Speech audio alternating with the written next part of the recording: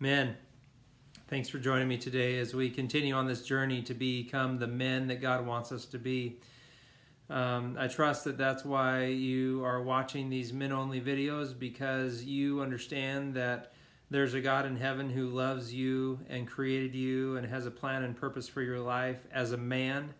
And we should not shy away from being a man and being a godly masculine man, masculinity as God understands it, as God defines it for us. 1 Corinthians 16 verses 13 through 14 tells us to act like men, to be men who act in courage, and to be men full of faith, and to love really well, to love, let all that we do be done in love. And so let's continue to strive to become those men, God's men, who love Him and love others really well. Today we're going to read a little bit out of the Exemplary Husband book by Stuart Scott. We're on chapter 12, which is page 157, and it's titled, it starts off with a husband's responsibility, stewardship. Let's dive in. He says, there it is. The title of the sermon is Stewardship, and you know instinctively that it is again the time of year when pastors will shear God's sheep. Too many people, the word stewardship is synonymous with the words giving, money, and finances. But from God's perspective, it is much more. There is a definite need for greater understanding of the stewardship principle. The stewardship principle involves one's maturity and character. The presence of it, or the lack of it, has far-reaching effects on every husband's life. One of the chief complaints that I hear from wives in problem marriages is that the husband is not faithful concerning reasonable goals and his God-given responsibilities in their marriage and/or in their life in general. Unless we as men learn to become faithful stewards, we will not be able to fulfill our responsibilities as a husband, and we will have many sins and failures with which to reckon. Good stewardship is a necessary path toward usefulness to God and His kingdom. A working definition. Stewardship and steward are not commonly used words today. A steward is defined in the Webster Dictionary as a person who manages or attains to another's property or financial affairs. In the Bible, the Greek word for steward is oikonomos, meaning a house distributor, an overseer, a manager, or an employee or agent in that capacity. Being a steward is actually being a servant to someone else and someone else's interests. Herein lies our biggest problem as men and women of this age.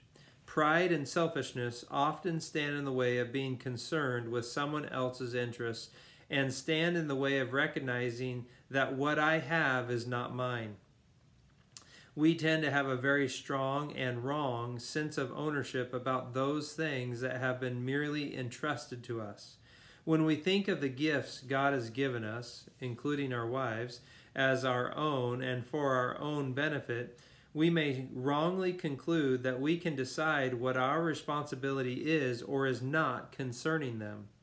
We may think that we have the right to do with these gifts as we please.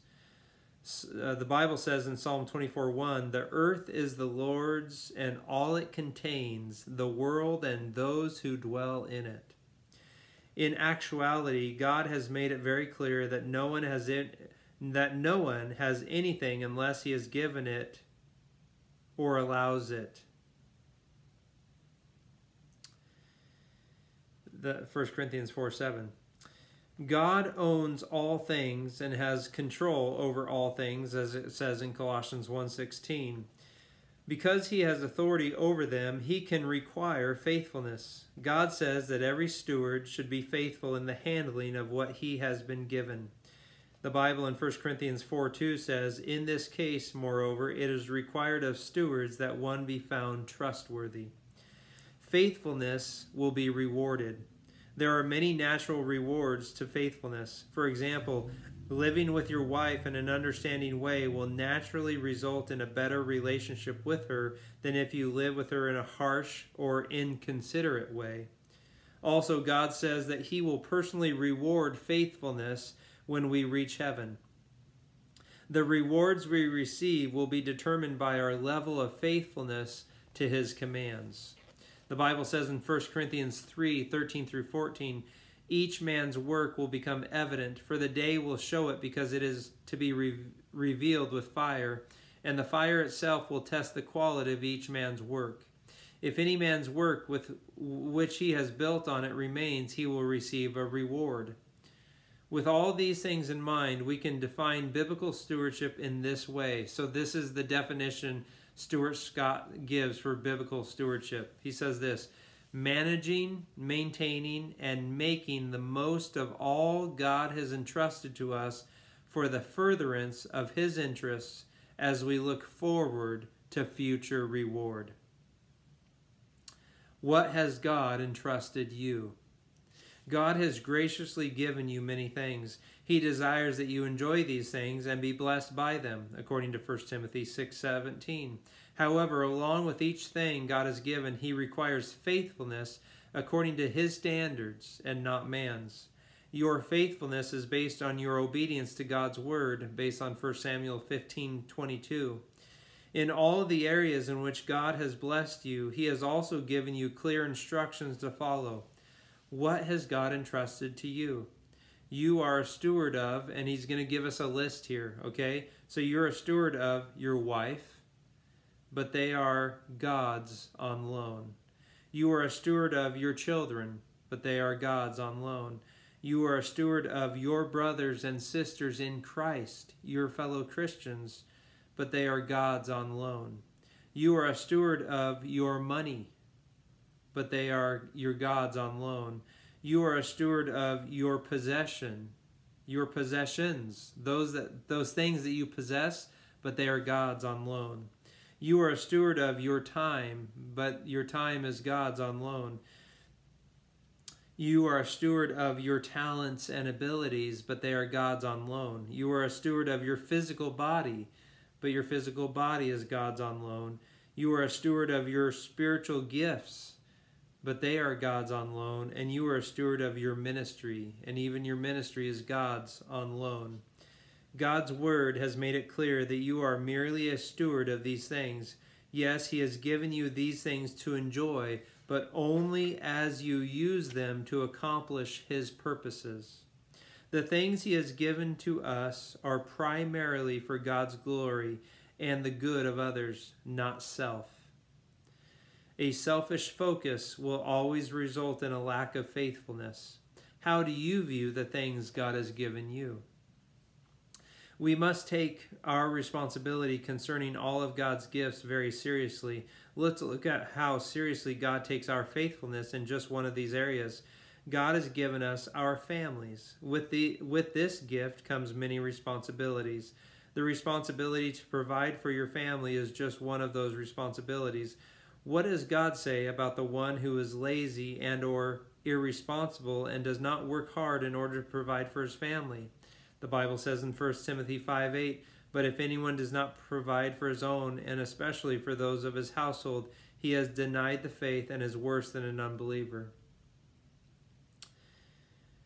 Every command that God has given concerning the gifts that He has entrusted to us is a serious matter. Some men will be very disappointed at the end of his life when most of what they have lived for will be burned up.